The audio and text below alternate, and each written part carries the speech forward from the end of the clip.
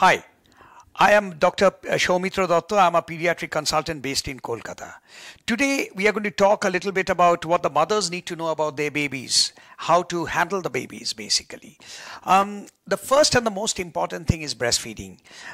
All mothers should breastfeed, and there is no contraindication for breastfeeding. Even mothers with HIV nowadays and even COVID are supposed to breastfeed. So please do breastfeed as much as possible. And when you're breastfeeding, sit on a chair, okay, with a pillow behind the back, with a pillow down here, and make sure that you hold the baby properly.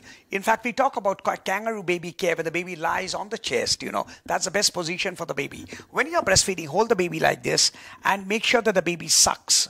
The babies usually fall asleep within a couple of minutes. So it's your duty to stimulate the baby. So wake the baby up, pat the baby up gently, and put the baby inside.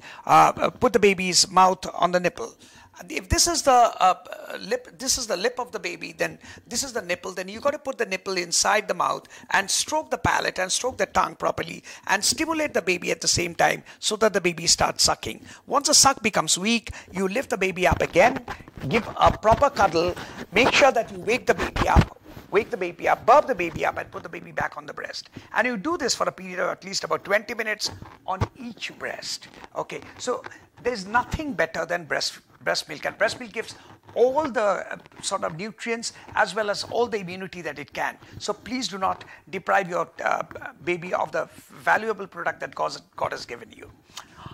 The second thing is you can also express your breast milk and keep it in a sterile bottle. In a fridge, you can keep it for about a day or so. You can take it out, put it in pre-warm water, and give it with the help of a cup and spoon. The baby should have it with a cup and spoon because of the fact that if you start giving with the bottle nipple, the baby will not take the breast nipple. If the baby doesn't suck on your breast nipple, your breast milk supply will go down. The best stimulus for production of milk is not only food but also suckling. So encourage the babies to suck. The pattern of suckling, when the baby is going to suck next, will depend on the baby. It's usually on demand. So if the baby cries after half an hour, give it after half an hour. After 3 hours, give it after 3 hours. But if the baby doesn't cry or doesn't wake up in a period of about 4.5 to 5 hours in a term baby, then of course you should wake the baby up and give. So on demand, but do not go beyond term babies. We have 4 hours for the term baby. But remember, if it's a baby is a preterm baby, this time period should be not more than about 3.5 hours or so, depending on how preterm the baby is.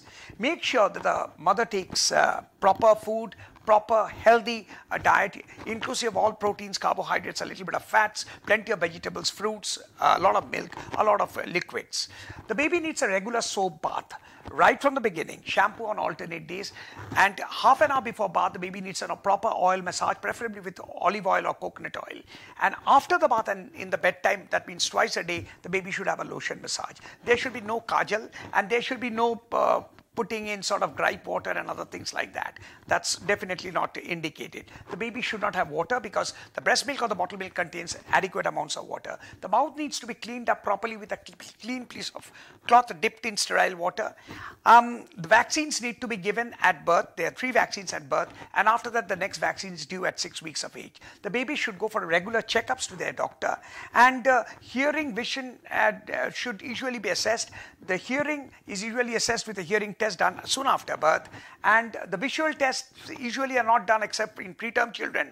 If you must see whether the baby is focusing at all at 6 weeks or 8 weeks or so. If the baby is not, then you need to think about it and talk to your doctor about it. The other sort of stages of development are all depicted in different charts as to when the baby sits up, when the baby focuses, follows, smiles, those things you should pick up from the charts and be actually conversant with the doctor regarding those. One word of caution is if anybody has got, a cough and cold or a fever, it's better not to expose this baby to that person. But remember one thing, that even if you have COVID, you should breastfeed. And maybe with a mask, but you should breastfeed, and the baby should be kept with the mother. That's very important. All COVID vaccines need to be taken by, irrespective of whether you are breastfeeding at all or not. And nowadays, we advocate COVID vaccines even during pregnancies. Periodic checkups are mandatory. And there's one more thing that I want to impress upon. Babies cry for lots of reasons. Mostly because the baby is hungry, or the baby may have passed urine or stool, or maybe that the baby is feeling too warm or cold, So it's not necessarily a colic all the time.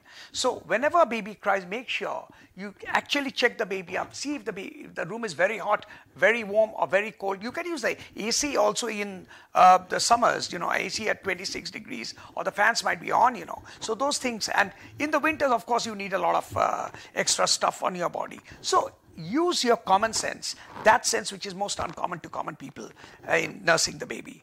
But the most important, don't forget, breastfeeding. Breastfeeding is the best thing that you can give your baby. And of course, keep your baby clean, keep yourself clean, make sure you are the best person who can take care of the baby. Thank you.